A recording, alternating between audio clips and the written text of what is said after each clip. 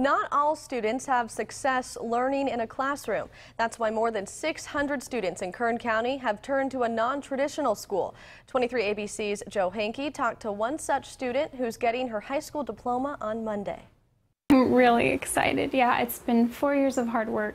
Words from a soon-to-be high school graduate. As seniors are graduating this week, Caitlin Oroz will have earned her diploma a bit differently than others.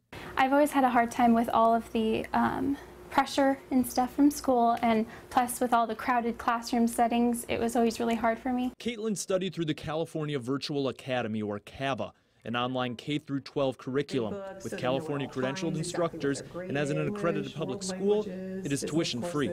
I wanted a program that was more conducive with my daughter's personality. She was very shy, and I seen her struggling. That is why Deneen started looking for another path to graduation. I don't think she could have done it if she was in the traditional school. For Caitlin, online schooling worked. I really needed this, I think. It was just more for me because everyone's different. And while students like Caitlin have successfully found an education in front of a computer instead of a desk in a classroom, at least one teacher finds teaching through a computer to be just as rewarding as the work she used to do in front of a blackboard. It's not the face-to-face, but we still meet with students, in virtual classrooms, and you really can do everything in a virtual classroom that you could do in a traditional classroom. Andrea Hagan taught in Delano before she became a high school guidance counselor with CAVA.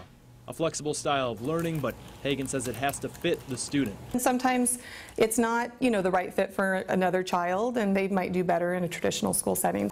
An option that worked for Caitlin, who's now looking towards life after high school. I was thinking about maybe going to BC, maybe taking some classes, and I was thinking about becoming a teacher.